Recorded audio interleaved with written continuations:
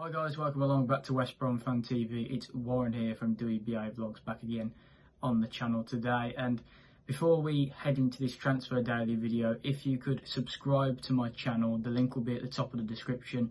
I do my own West Bromwich Albion content on there with vlogs and sometimes reviews and previews of the game, etc. So if you could go over there and hit subscribe, it'd be very much appreciated. And let's get into the video.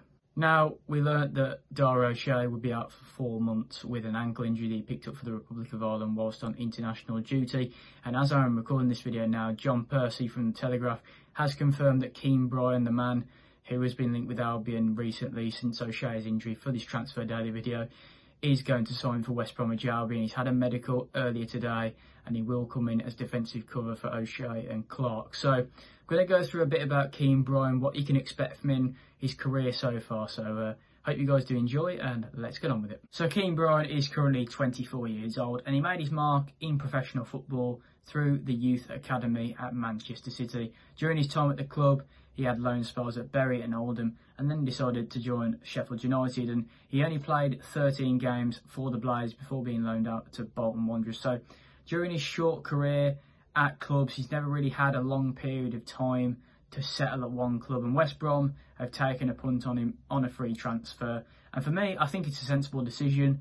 With O'Shea and Clark out, Clark's not going to be back for another month. O'Shea's not going to be back probably until the new year, so it only leaves Cedric Kipre and youngster Caleb Taylor as the only other centre-halves at the club alongside Carl Bartley and Shemi Ajayi. So I think bringing him in on a free for 6 months or a year, whatever it may be, I think it's a wise decision. We need cover there.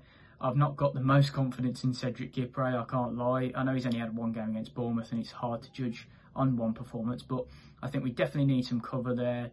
I think it's a bit too early for Caleb Taylor to be coming into a side that's competing for promotion back to the Premier League. So, as I say, sensible signing, good age, still has potential, and hopefully he can really kickstart his career at Albion and make some progress.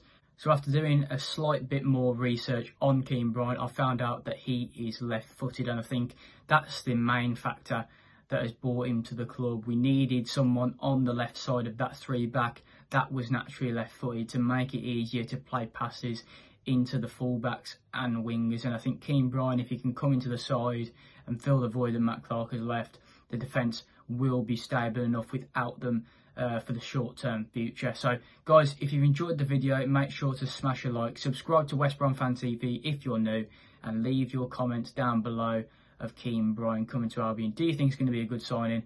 I think it is for cover for O'Shea and Clark. Let me know what you think, and I'll see you guys for more videos on the channel very soon. Cheers.